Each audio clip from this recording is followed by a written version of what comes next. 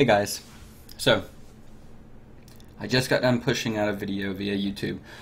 It's in the FortiSwitch whiteboard session architecture design playlist, but basically it's discussing how you would manage a stack of FortiSwitches, which for definition purposes I would consider a stack being 3 or more FortiSwitches with an active passive HA cluster of FortiGates. The video was mostly high level, drawing it out on a whiteboard, explaining how you would physically cable things up, and then I make mention of certain types of interface links that you would create. Now obviously it's dawned on me that if you've never done or created the logical interface that's necessary for that process to take place, you would probably want someone to walk you through it, right? Good news is I can give you a general overview on how to do that using my FortiGate.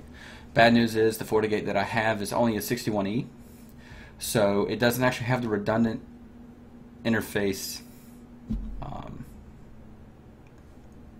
capability. But anyways, we can, I can show you what I can show you. So, as you can see, I've spruced up my video a little bit so that you can always see my lovely face. Help us bond as we do stuff.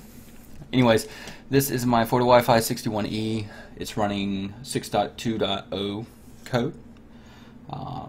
Not much is different as far as this whole overlay of things, so it's not going to be super important. But basically, if you're running a FortiGate 100E or a 200E and you have a big stack of FortiSwitches and you want to be able to manage them in a manner that doesn't make them disconnect all the time, you just go to Create New under your Network Interfaces tab and select Interfaces.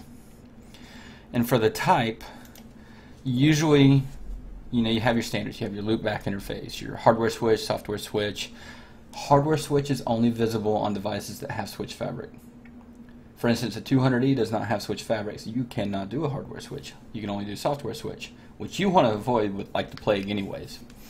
So what we do is we have these options here for the 61E. On a higher level FortiGate, you would see something called redundant or aggregate, and you would just select that as the type. So you would do hardware switch, and then you would name it like FortiLink, blah blah blah, and you would put your interfaces in it. Now, since I have hardware switch type set as the type on this, for the video that I just did where I'm talking about managing a stack of FortiSwitches using an HA cluster, you would want to use a redundant interface or an aggregate interface. So, so for your type, you would do aggregate or redundant. You would select your ports, etc. If you're running 6.0 code, you will see a little box right here that says, this is dedicated to FortiSwitch and things like that. Since this is 6.2, it doesn't give me that functionality right out the gate. You would normally define this elsewhere. But for 6.0 code, you would select the box right here that is not here right now but would be there saying dedicated to FortiSwitch. And then you would tell it to automatically authorize FortiSwitch. And then the next option would be a little box that shows up right underneath the automatically authorized FortiSwitch interface, and that would say enable split FortiLink, so that port 1 of your redundant link will be used for active standby or active FortiLink. Port 2 would be for your standby, or it might be completely flipped. It depends on the logic of the FortiGate, and you just go from there. 6.2 brings on an actual FortiLink interface area where you would come in here and say like this. It makes it to where you actually configure it locally, which is the same thing. On 6.0 code, it's under network interfaces. Under 6.2, it's under Wi-Fi and switch controller FortiLink interface.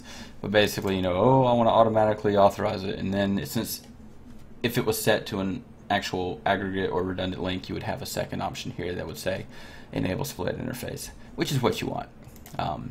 Because then that that goes back to your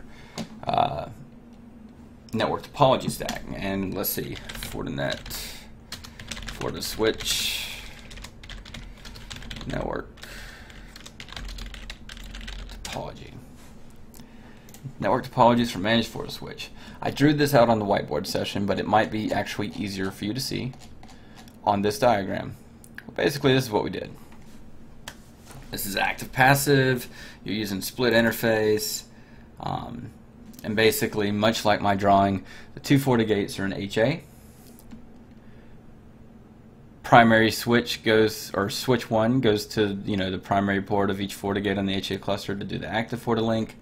The last switch in the stack goes to each FortiGate for the standby link, and then all switches are connected together as is listed by this purple line.